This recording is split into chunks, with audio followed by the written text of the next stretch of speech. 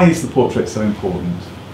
Well, I think the idea of the portrait as the constructed image of somebody, in other words, portraits don't come about by chance, they come about because somebody intended to make an image of somebody else. And of course that implies a purpose. There was a reason for a portrait. Most of the portraits that we have in the National Portrait Gallery's collection are, if you like, portraits of honour, although there may also be some portraits that came about as sort of portraits of affection or came about originally for other reasons. In other words, portraits give us a link back in history to important people, but they also give us a way of understanding the ways in which those people have been understood, been presented or represented, and that's really important in cultural and historical understanding. The National Portrait Gallery has had tremendous success in recent years in attracting new audiences. The figures are very impressive. How have you done that, and are there any particular examples of your work in this area of which you're particularly proud? Well, I think we've just clocked up another new record for the calendar year 2009. We've just got up to 1.96 million visits, which is terrific. I mean, in these rather difficult times, I think we are very aware that actually more people want to come and find things that they want to do that are engaging, that are interesting, that they want to find out about, they want to be stimulated. There's an entertainment element, but actually there's also a kind of learning element that's right at the centre of what we're doing. And I think that is actually part of what's in the numbers. People want to come to interesting things, however different they think they'll be. There are obviously a number of causes in your recent successes, but I wonder what are the importance of your research activities? What role do they play? Research is really at the centre of everything we do, because if you've got a collection of portraits, and we've got some 10,000 portraits in our primary collection and then another 300,000 in our reference collection, the fact that they can be understood by us, and then of course understood by everybody else, they are the nation's portraits, to be used in lots of different ways, is absolutely critical. So the first thing is about the information and the kind of core knowledge, but after that, the deeper understanding of the place of portraiture, and indeed on one hand, so to speak, technical, and on the other hand, interpretive.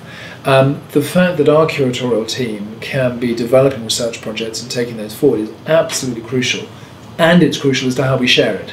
So we see it in the exploring of different areas of portraiture. It leads into exhibitions, it leads into the new displays, it leads into the very ways in which we encourage the public as diverse as possible to think about what they find in the collection themselves. But good research is right at the heart of everything. We've been very pleased to be recognised by the Arts and Humanities Research Council as one of the IROs, one of the independent research organisations, and that status, when the council was formed, the fact that museums and galleries were seen as that was very, very important to a number of us on the national museums, because in a sense we'd always been arguing that we were doing national and international level of research, and we've often had collaborations with different universities and academic departments, and that's something of course that with the AHRC's support we've been keen to continue and develop. But how do you see the work of the gallery developing in an age where, in a sense, we can all be portraitists and we can all be self-portraitists?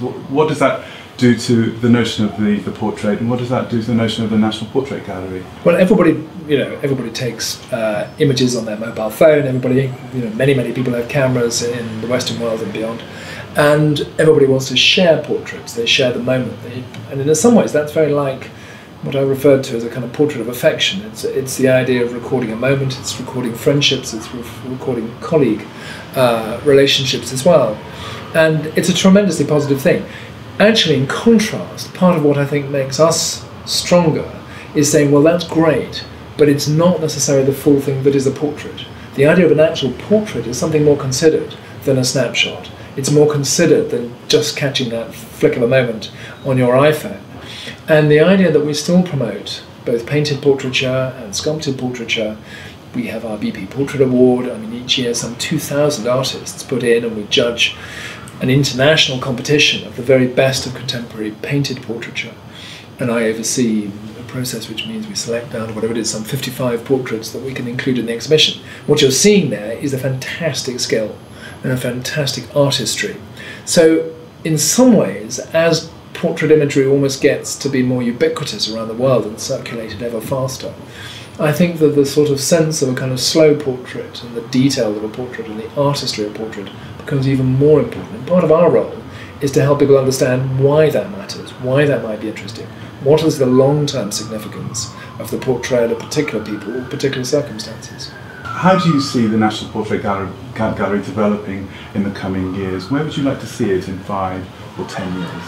Well, I think one of the things I hope is that the digital agenda will absolutely stride forward. Now, obviously, that depends on finding resources, and that's always tricky in an age and period that's competitive for resources in the public arena. But I'm certain that we'll continue as we have to digitise our collection. We've now got about half our collection online. There's about 70,000 images available online. Last year, I think we had 17 million visits to our website, but I think that'll go up by large amounts. And I think we'll see that the uses to which that collection's put are infinitely various. So it won't be about just what we say, oh, it could be used for this, that bit of history, or that bit of scientific understanding, or contributing to that bit of cultural learning. It'll be much, much more various than that. So I think in kind of full crystal ball, it's not that we will suddenly become a portrait gallery with lots of art stations or lots of additional physical facilities. I think it's much, much more about collaboration, working with other galleries and museums, working with other kinds of locations, as we already do with the National Trust, but maybe there'll be more opportunities of that kind to share the collection in the future, and I think we'll be very, very keen to do that. Well, we look forward to your progress in the future. Sandy Nairne, thank you very much. Thank you very much.